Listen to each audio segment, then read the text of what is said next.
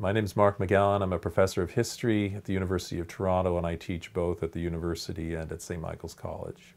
I specialize in Canadian immigration history, history of religion in Canada, education, and communication. Currently, I'm researching a number of projects, one on the intersection of religion and broadcasting in Canada in the 1920s, 30s, right through to the 60s. I'm finishing off a study on Irish famine migration to Canada, and I've just completed a book on Irish Catholics and the Great War in Canada and their participation or lack thereof.